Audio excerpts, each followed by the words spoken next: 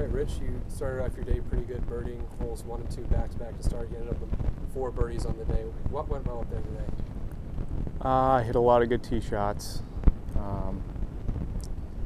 I hit some good iron shots. You know, I gave me the chance to make those birdies, and I made the putts that I had to, I guess.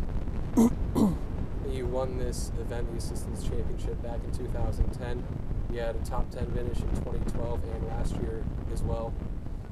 What makes this event easy for you, or seemingly easy? Nothing's easy. It's I don't know. It's enjoyable. You know, it's nice to get away for 2 days and I guess that makes it easier on myself, just to not worry about it and just go play.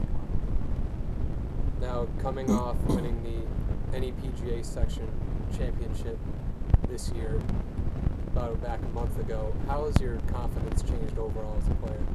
It's good. It's definitely a lot better than it was the beginning of the year.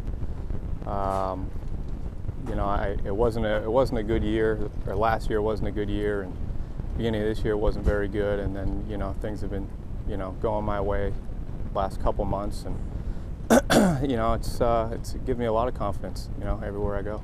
Now, coming off that section championship win, what would it mean to win here at the Assistants to close your year out? It'd be nice. I don't want to look that far ahead, but it'd be a good way to finish.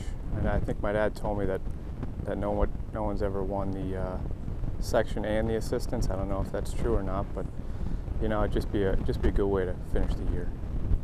All right, Rich, thank you so much. Thanks, Russ.